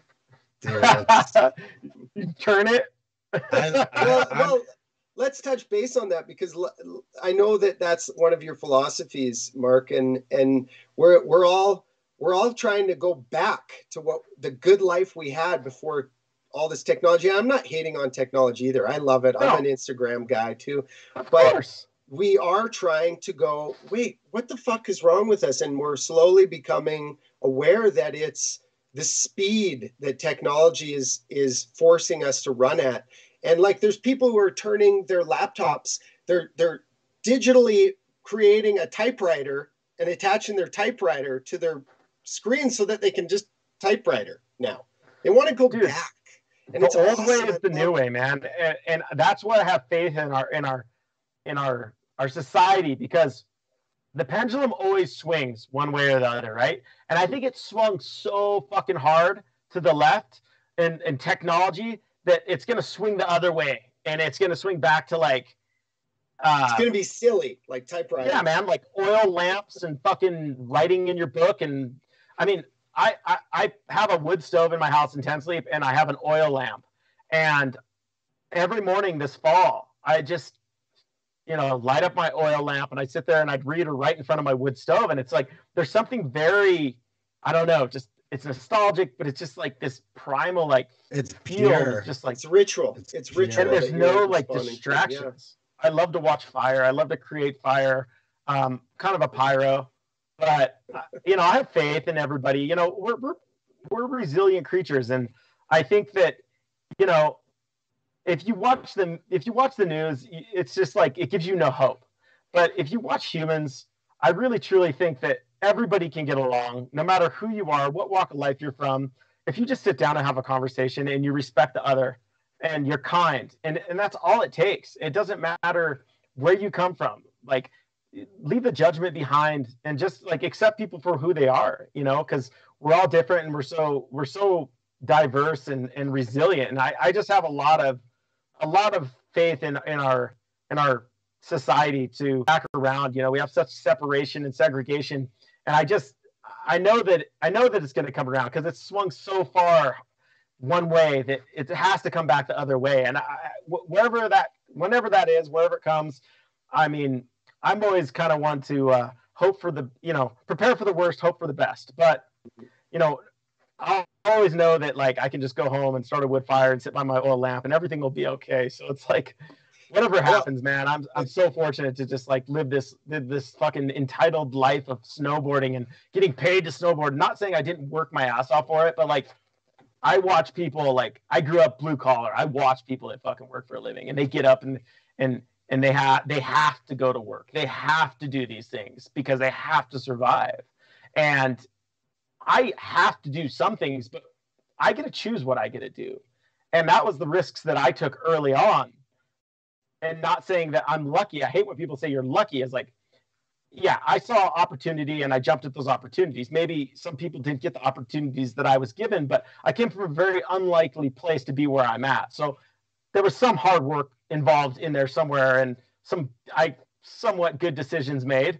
But I think just to inspire people to be like, everybody wants to tell everybody what to do. And I was like, hey man, let people do what they want to do. Like, don't tell everybody what to do. It's like the old lady that wants to tell you, like, you can't do that. I was like, what are you going to do? I'm going to fucking do the exact opposite of what you just told me to do. And there's no way to... Yeah, we're all guided by the information we have and we have had access to, and we've learned. It's funny when people think that their set of, education and information somehow should persuade somebody else's judgment. So we're such a nuance. There's so many nuances within humans, and we're such amazing creatures. And like, to generalize and assume and put people in boxes is just like, it doesn't help, because there's so many layers to us, and you just got to really, I don't know. I try to put myself in other people's shoes and just to see why they think that way, and why that is the way they think, obviously. But like, I don't know. That's all you can do. I can try to grow as a human and always try to just think beyond of what I'm feeling, you know, and take my ego out of it. Obviously, we all have fucking egos. I'm a pro snowboarder, and I can be a bitch sometimes, but it's like to be aware of that part of you and to like at least put that in check from time to time. Be like, all right, this is why I'm feeling this way, because that's my pride getting bruised, and it's not really a personal attack, but it was just like, get over it, move on. Mm-hmm. You know. That is a very grounded way to think. It's just like laziness to not want to have your mind open, you know, like, you know, you meet someone that's way different from you, like that's valuable. Like they have a lot to teach you that you'll never, and like they've encountered a lot of things you'll never encounter. Like they have perspectives that you could, you know, borrow from them and add to your life. And it's like when people just close it off and they're just like, you know, just like this you know, we've all grown up. I mean, you know, we grew up in small towns as skateboarders. Like everyone fucking hates you. You know, it's like you get no respect from anybody. And it's like, I don't know, if these people would just sit down and have a conversation, they'd realize, I mean, obviously it's more accepted now, but do you know what I love about that, Willie? Is I don't know if you guys saw this. I got to take this to social media for a sec because I just saw this hilarious thing. But it's these kids who are playing hockey in Calgary. And the cops came because they just closed all outdoor gatherings. And the cops are pinning these like 16-year-olds down and like treating them like shit. And they're all, of course, these kids are just lipping off. Fuck you, and because that's what you do when you're 16. And they're actually being arrested in their skates for going and playing hockey on their back lawn in downtown Calgary. And I loved it because like everybody's outraged. The comments are like, fucking what the fuck is happening? But I was like, this is skateboarding in the 90s. This is exactly what it was like. I had to comment on that. I never get involved in those comments, you know, bits. But I'm like, I mean, this looks exactly like how skateboarders were treated for going out and skateboarding on something. Attack.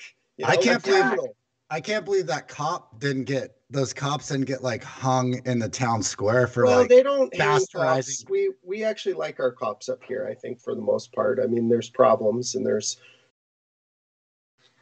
some of the same stuff going on down south as well. You never escape that. But generally speaking, they probably didn't really want to go and arrest those kids. I'm just talking more about how like Canadians fucking love hockey so much. It's you think everybody else would be like, I'd rather watch them play than watch you work, buddy. Well, just like a zombie apocalypse, and they're like, don't cancel hockey. We're good. Well, they didn't. Here's the thing. Now Canada, the NHL, we have a Canadian league now. All the Canadian NHL teams are playing themselves this year. They're not crossing the border. That's the league. That's how important it is. No other sport is allowed to happen up here except for that. I love that. That's awesome. That's what I'm saying. That's why, like, you know, you nailed it. These cops, like, people are probably so pissed that these cops are fucking with these kids who just they'll never play hockey. You know, I'm sure they're all like, oh God, why did our chief make us go and arrest those kids? Like you said, man, those cops don't want to be out there arresting kids, you know, but it's their job, it's their livelihood, and you come to a point where you're like, you're gonna arrest them. Yeah, but you come to a point where you're like, you know, your ethics and your boundaries come to this point where you're like, it's my job, or it's like, do I stand up for what I believe in? Like, I know I probably shouldn't do this. And to just like we say down in the States, like you know, there was, you know, the thing about all the police officers and everything that was going on, you know, like obviously like that was concerning because that was just putting everybody in a box again and generalizing and saying all cops are bad. I'm like, that's like saying all people are bad. That's like saying, you know, and there's so many layers. It's like, dude, of course, there's some fucking assholes out there. We've all met them. Of course, those are the guys that go do some stupid fucking shit and then make everybody look bad. It's just like the skateboarders, you know, like you had the one friend that would go make everybody bad, you know? It's like, God, maybe not skateboarders isn't great because we were all trying to make each other. We didn't give a fuck, you know? Just like, I mean, those are the boundaries we push when we're that age. That's how we learn to be nice people, is we're assholes. And that's how we learn not to bully people, is by bullying. It's like, it's important. And plus that video didn't show those cops probably walk up and go, "Hey boys, wrap it up. You can't be here. You know that." And then, No, "Fuck you, pig!" Everything's edited out of context now. They just want to get the fucking course. everyone fired up. But it all just comes down to the approach. You know what I mean? Like, I don't care if you're a cop or anybody. Like, if you approach me with respect, then I'm gonna give that back. If you come in hot and start like fucking, I agree. like trying to dominate me right off the bat, like I'm gonna be the biggest problem fucking ever for you, you know? But these people that are like defund the police, like they need to go. There's this documentary that I just saw that's on it's on Seattle and how like Seattle's just fucking falling apart right now. Like go watch that and tell me that you don't want cops. Like I know. They're letting everything fly in Seattle, dude. It's fucked, dude. It is full on fucking anarchy there. Somebody needs to do that though. Somebody needs just to show us. Yeah. Look, everyone. This is That's what's scary. We need a cops. There's too many of them. Dude, I know they've like that poor city, man. Those poor people that live there. I mean, law and order. There's a reason we have law and order, man. And like I've always been. Yeah, I broke the law. I've never been a real law by, I just like grew up kind of like do what you want, but never anything like really bad and malicious. But, it's like any rebellious kid is like, fuck that, dude. Like, well, you skip the arbitrary laws, like the ones that don't really matter. But it's like full anarchy in the streets where people are just like, you're fucked. People are scared in Seattle. Like people don't even want to live there anymore. Like I don't know. According to this documentary, I mean, it seemed legit. Like Willie I don't mass exodus. Willie and I had a conversation about how Mark, you're from kind of a lawless upbringing. You never had cops near you. You could get away with way more than other people could. And we all know people like that, and they were always a little more rough around the edges. I come from a culture where we don't really like being told what to do because we sustain ourselves. We take care of ourselves. If there was a fight at the bar, like it was handled by us. It wasn't like nobody came in to like handle it. Nothing got out of hand. There was never we self-governed, I guess. And like we did have a town sheriff. Oh man, it was amazing. Those times are gone. Like our local sheriff, we did have a sheriff, Bill, and he was our football coach too. So it was like, there was like, you could kind of just do whatever you wanted. Bill, he didn't let it, he would check us when we got out of hand, but he was there to help us and protect us because, he was the kind of cop that would tell us to like, hey, if you guys, he knew we were going to go do fuckery, but he knew that like, if he had a relationship with us, none of us would die and do stupid shit because he's like, I will come pick you guys up if you guys get obliterated. Like, yeah, and that's how it should be, man. That's what it should be. It should was a be close like connection with the authority, and that's there's such a disconnect there where people just can't live a minute in someone else's shoes, and they have all these stigmas and stereotypes that they grew up with. And I mean, we're talking about a philosophy here that I think social media has really fueled the fire for all that because now everybody has an opinion. And it used to be like you had an opinion if you were like kind of credited to have an opinion. Like you worked. Now there's just a bunch of fucking dummies out there, dum-dums, just like I think this way. You're like the Earth is flat. You're like, oh my god. Well, they eat a Big Mac. They're like, time to get my opinion out there. Yeah, and I think when people are just angry and pissed and lashing out, they're just in pain. I really look at it as they're not happy people, and I hope that they find that happiness in whatever life changes they have to make, whether it be their diet or the quit drinking or quit smoking so much crack. I don't know what it is, but like you gotta like be accountable for your actions at some point, and you gotta make a change. And you can't blame everybody else. Rock bottom. Do you know what I always use as an example of that? Like a perfect example that just makes so much sense is I went on TripAdvisor the other day, and that's you guys know what that is, of course. That crosses borders. And McDonald's has 53,000 comments and votes, and it's all negative. They got like a 52%. Don't get me wrong, I love McDonald's. But you everyone in the world knows what they're going to get when they go to McDonald's. You don't need to take your time and make sure and think that everyone else is so stupid that they don't know what McDonald's is. Yeah. Fucking sucks. The beef is shit and the fucking chicken's made of slime. And shut the fuck up. You don't know more about McDonald's than the rest of the world. That's a perfect example. 53,000 reviews on Banff McDonald's. Well, Just bring it down like anyone's going to go, hey, I've heard of this good Scottish restaurant, McDonald's. Let's have a quick look. Oh, it's terrible. Yeah. How many times have you driven by a McDonald's and seen like a huge line in the drive-thru and you're just like really judgy? You're like, look at those fucking unhealthy fat losers all waiting in line to eat at McDonald's. And then like 3 days later, you're in the line getting fucking cheeseburgers. 3 days later, you're passed out with ketchup in your navel, sweet and sour sauce in between your pecs, and a whole bunch of fries, and you wake up in the morning. Hey man, it's the balance. McDonald's tastes fucking good, dude, but you can't counter this food. Treat. That's the only it thing. Is food. That's the thing. It's all food. It's all calories. It keeps you alive, and being alive is healthy. Therefore, McDonald's is healthy. But eating one thing is not a good. You should be a lawyer. You can't eat there all the time. You know, it's the microbiome. I always go back to that too. It's you're never going to have a healthy gut biome if you just eat two things. You need everything. You need a little bit of this, a little bit of that. And it's a treat. McDonald's is a treat. Like, save it for that hungover morning, or just like, fuck it. You got to shock the system from time to time. Drive a couple Big Macs down my throat. You got to shock. That's what Laird is. I think it's Laird Hamilton who says, you know, he's like, you got to eat McDonald's every once in a while just to like challenge your immune system, you know. That's what Carter was saying. You gotta like, hanging out with some of our friends sometimes, you know, you got to challenge your immune system. Like in these ski towns, you got these friends that like fucking party every night, and they always have like a slight cold, or like they're just slightly sick all the time, but they're always around. They're always hanging out with people. They're always sharing joints with people, all that stuff.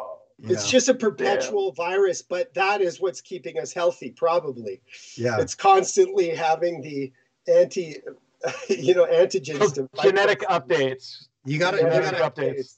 It's necessary to have those spreaders out there. I want to just quickly go back to Austria, because I want to quickly say this. They deserve a little bit of credit. And we were talking about Meyerhofen, and last time I was at Meyerhofen, I followed my cameraman down that terrible run, the very last one down to the bottom, the snake run that just gets you there. And I started seeing like camera lenses. Pick them up, and there's an SD card, and oh shit, that's a Bolex. Better grab that. And I get to the bottom. He's like, "Holy cow, man, that was crazy. I'm drunk." And I'm like, I had handfuls of all his gear. He just didn't do the zipper up. But also, après was actually invented, under my knowledge, at St. Anton, at a bar called the Kangaroo Bar, I think it's really called. And it's amazing. And it all started there. Like, that was the stem. And that's why we all love Austria, for its après and all these beautiful things. But it deserves the credit. We have to give Austria the credit for inventing. So it doesn't surprise me it started there. I mean, fuck, dude. Fucking St. Anton. Oh, my God. Can we just, like, teleport there right now? I think Europe's actually getting good snow, huh? This year. It looks good. Fuck. Looks good. It's snowing. It's snowing right here. Snowing now. So. Yeah, it looks like. By the way, Calgary, you guys can fly in here, and it's only a 2-day quarantine period right now. By the way. Oh You yeah. can't drive. That's mellow. Yeah, we have this thing going on in Calgary. It's the only airport across Canada where you get tested as soon as you arrive. You get a test in 48 hours, and then you're free to travel. That's awesome. Cool. So just thank you, Canada. Just saying. Well, I will say the last time I went to Calgary, I got COVID. So. That wasn't Calgary. That was British Columbia. You were in the backcountry of British Columbia. Don't you throw my province under the bus. I did the one thing you shouldn't do during COVID, which is go pile into a fucking cabin with 50 fucking. Had an orgy with 50 guys. Just kissing butt. Not have orgies. It was pretty funny. This crew that I go up to Chatter Creek with, like, you know, we have this like thread on WhatsApp or whatever where we're constantly like talking shit or whatever. And the other day I just like found these photos in my phone, and I was like, you know, what is this? What gave us all COVID? Like this photo, or you know, it's like Keenan Rice fucking with his shirt off, bear hugging Chuck T, and Chuck T's got his shirt off, and then they're doing this thing where they're fucking splashing water all over each other and spitting beer in each other's mouths and sitting in a hot tub with all these old people. And I'm just like, was it this photo or did COVID start here? Which activity? And it's 100 kilometers in the backcountry. You can only get there by helicopter or sled, and that was where it all started. Well, you know what's crazy is like we went when it was just getting like heated. Like I didn't want to go. I was like fucking gripped. I kind of had a gut feeling we were all we get up there and it's fucking hectic, but then once you're up in the mountains, you're kind of like watching the world fall apart, like on the outside, you know, like there was definitely a couple days where we were like, God, this is the best place we could ever be. The world's just disintegrating out there or whatever, you know, just like being up. But you don't get internet out there, do you? Do they have? Yeah, there's internet. Yeah, there's internet. It's not great. It's not enough to like sit on your phone all day, but anyway, you know, you're up there for a couple of days, like just so stoked. Like we don't want to be in the real world. Like it's great to be up here in the mountains until we got that call on the radio that fucking home got sent home with a fever. And then we were like, oh man, fuck, we are all fucked. Every one of us is fucked. Yeah. Lodges don't survive one. No, I mean, that's been a problem. That's always a problem with cat lodges is like one person goes up there with the fucking flu, dude. They fuck everybody's scene up. Like, you know, like it's, you know, and it's usually a fucking Euro. Like it's almost always a Euro. They invented après and they brought the virus. Man. I love claiming that Euros are the ones that always get us sick on these trips. It's just, I don't know. Who got you sick? Who was first hit up there? Come on, let's throw him under the bus. I think it was Dave Benedict. I think he's the one I think he brought it from Europe because he flew through Munich and like I think he brought it. No, there was actually a Canadian guy that brought it up to the lodge, but I think that half the crew probably had it before we even got up there. Yeah, like we got to the airport already on the fist bump program in like March, you know. I was like, don't come near me. Makins just runs up to me and fucking hugs me right after he got off the plane. I know for a fact he didn't wash his hands when he got off the plane. I was like, we're all fucked. Love is more important, right? Yeah, I guess so. Do you think trade shows are over? That's fucking disgusting, dude. I mean, I was handing out I mean, I think everyone was like pretty hand sanitized out towards the end of that, dude, in Vegas. Like, well, isn't the so disgusting, man. Like this month?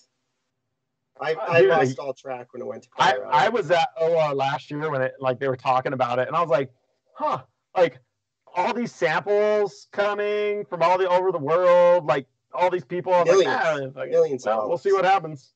Trade shows are done, dude. I mean, that shit's disgusting without a pandemic. Dude, yeah, like, I'm always like on the fist bump program anyways, just because I'm like, dude, I don't know, you're at the strip club with your fucking hands all over some. Ugh. Dude, everybody used to just show up to Vegas with fucking wrecked immune systems, and then they just fucking pummel the first few days, and then you're just shaking hands like, you know, taking this guy's flu, shaking it to this guy, then throwing a fucking chew in, then like shaking this guy's some chicken fingers, then going and playing smart, blackjack. You're drinking a glass of whiskey while you're doing it, so that you know you're disinfecting with every sip. Yeah, no more, man. No more trade shows, dude. I mean, are people just going to be selling direct online in the future? Like, I mean, like 80% increase on. I mean, how many shops went out of business this year, dude? Like, oh my god, crazy. Dude, shops, like, restaurants, everything. Like these snowboard companies like that are still running on this like pre-book, you know, like distributor rep shop program. It's like, fuck, dude. Like, I bet you there are so many orders canceled this year, and just I bet. Oh my, I It's can't even imagine. unfortunate because yeah, it's going to clean out a lot of companies, and but the one fortunate thing, at least in my opinion, is a lot of these corporations are so balanced on like a dime missing, and they go out of business. So I'm hoping that some of the big players rather than some of the little players, because little players are risk takers and they can be poor for a little while. I'm hoping it goes the other way, but I don't. Yeah. I'm not. Well, yeah, it's these companies that are too big to like adapt quickly. Totally. They're like, oh, we lost 1% market share. We got to shut the doors. Yeah. Okay. See you later. Good. Yeah, I'd love to see it come back to the and that all that would be great. But I think maybe it's just maybe the industry is just going to get wiped clean and then just start over again. You know, I think more than ever, people want to be outside, man, and I don't think that the snow industry is doing bad right now. I think everybody was scared, but I think, from my knowledge, people sold a ton of shit this fall. I think in the end they did, but I think when this thing first started, there was just orders canceling, like people were cutting riders. Like I bet you it was fucking gnarly, dude. And then the data on online is incredible, and the amount of therapy shopping that's going on over the last 10 months of people like who are just bored, and they can go on and instantly buy things without touching it, holding it, working for it. I'll tell you, this year with Bluebird was the best year we've kind of ever had. I mean, of course, you're an online company. This is like but I mean, it was like 60% new like customers this year. Wow, like that's great. We did more in the first couple weeks that we were open than we did the whole last season, the season 2 years ago, the last time we had the shop open. Like kids are definitely out fucking shredding. Do you still have a snowboard team? I don't know. I think like I've been sending product out to some people, but like if you put a sticker on your board, you're on the team. Like I don't want to decide it. I want people to decide they're on it. Because I don't know. It's just weird, like claiming people's names. And like if I claimed everyone's names on it, half the dudes like haven't even been on a snowboard in fucking a couple of years. You know? Didn't you put out an ad once, Willie, with everyone's name on it? And it was like, honestly, it just covered the picture. We probably had long. I mean, we had a long list. Yeah, but that was back when, you know, we had someone licensing us and I could give away that much product. Like the thing that basically puts us out of business is like giving product away, or like, you know, kids like, you know, wanting to return stuff. Like shipping and like hooking people up with product kills me. So it's fucking tough. But then like, what are you doing if people, you know, like what's the point if you're not like at least getting people, you know, some product? You know, like I got a bunch of old wax that I still use. I mean, how much wax does a guy need, you know? Well, I got to get you on the new stuff. It's quite a bit faster. Oh, cool. I could use the fast now that I've been hitting jumps again. Yeah, I'll be back in a week. I love that. It's quite a bit faster. It is. It's quite faster. It's superior to what we had going before. But let's do a wrap up here and maybe just hear about what you've got on the plate and what you're working on this season. It's on yourself. Totally, man. I'm just kind of always on my own program, doing my own thing, and was fortunate enough to gain enough support this winter to do a full project. Basically, we had this idea last winter. Yeti basically gave me the funding to have a filmer. So I hired this guy, Fred, who's amazing filmer and sledder. And so we just kind of teed off last winter and got a bunch of really good shit. Linked in with crews from Pat and Blake and Trav and all those guys. And then, you know, we kind of had this idea to just put a project out this fall just to edit. But I was like, dude, we have all this good footage. Everybody's putting projects out. Let's just do something different. And so we rolled that in into a 2-year project that my good friend Sean Black and Asher Coles are going to be editing and producing along with Fred. And it's just going to be kind of like a self-sustained Wyoming all-around project with Gooch and myself, campers, trailheads, hunting elk. I want to kind see of my whole this program, you know, and sledding, splitboarding, and kind of Gooch and my philosophy of how we live and how we ride and operate. And I've been fortunate enough to link in with Pat Moore and Sage Kotzenberg.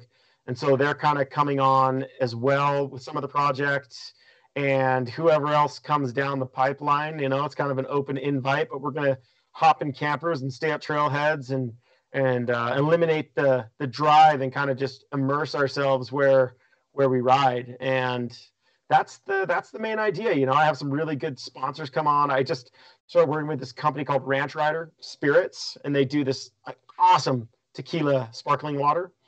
And, you know, if I'm going to party a little bit, like, I like to have something that's clean. I don't feel like shit the next day.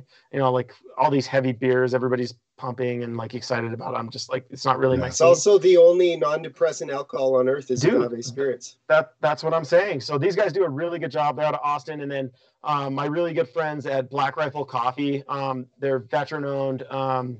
They do really good work with all the veteran operations and foundations. Awesome. And they give back to a lot of the you know, the first line responders.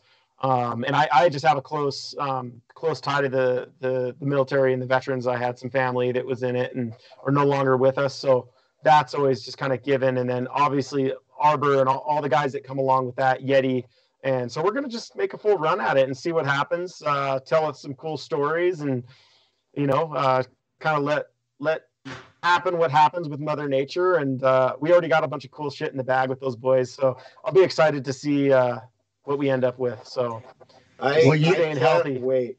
You know, you guys are welcome out at the warehouse. I'm sure I'm going to see you guys down there. Oh, buddy, we'll be coming through, do some podcasts, some skating. I can't wait. I love how grounded you are as well and how independent you are. I've always love that about your riding. It's like, I'm going to just do whatever I want. And you can see that in your riding. I love it. Yeti, and I'm holding this up right now. Oh, yeah. Cheers. This was found on the streets in Portland by Jess Gibson, that old filmer. Oh, hell yeah. Nice. I love that they're getting involved. He's amazing. Dude, Yeti is like such an amazing brand that they cross all spectrums of humankind, everything. They're thinking so far in the advance. Man, I am so honored to be a part of that brand, and they've opened so many doors for me. And yeah, I mean, I'm feeding myself because of Yeti. Hey? You love talking about them. They're not like, it's not like a drink sponsor where you're like, yeah, kids, put this poison in your body. They gave me $20,000 for a helicopter. Hooray. Well, I think it's important, you know, to you know, I've really my portfolio of support and sponsors that I've, you know, kind of honed over the years. I don't take lightly to who I support. And, you know, and if I'm going to support something, and it's not you know, obviously I make a living, but it's not about the money for me. It's about me being able to authentically talk about the gear or the product that I use from Hanawan to Approach CBD water. You know, it's something that I really use in my everyday life, and I really back. And I would never support something that is bad for somebody, sugar water or this stuff, for no amount of money. You know, my integrity is more important to me than anything. And when I land, smile and know that I did good and I sleep well at night, and that's just super important, you know. So I've been able to I'm fortunate to have aligned with these companies that kind of have the same morals and values as I, and I think that's what it's all about. I never sell yourself out, and, you know, always be authentic to yourself and walk the path that you believe in, because nobody knows better than you. You know, you always listen to yourself. Absolutely. I love it. Real quick before you go, Alex Pashley had one question he wanted me to ask you. Fuck. Yeah, what's up? He wanted to know, is it harder to dig a snowmobile out or to dig a calf out of a mother cow's vagina? Pull a calf? Yeah. One's a little slimier than the other, but what would you rather do?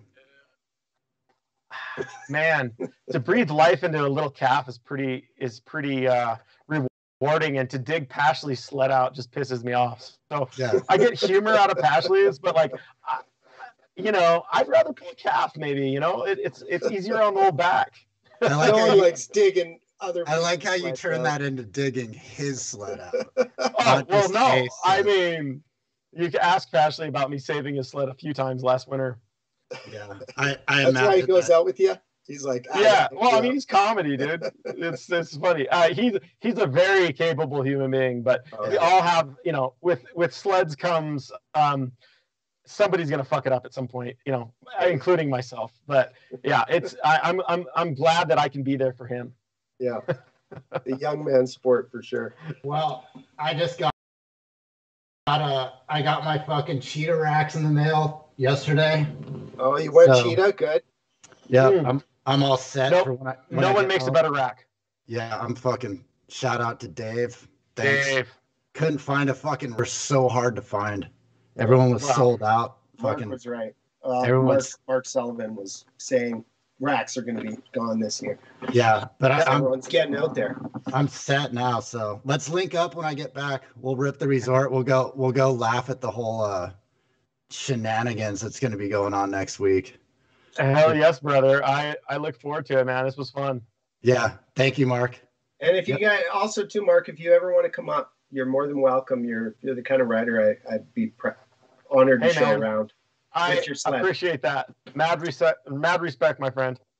Right back at you. All right, Willie, love you guys. Adios. Thanks so much, and thanks, Mark. Later, guys.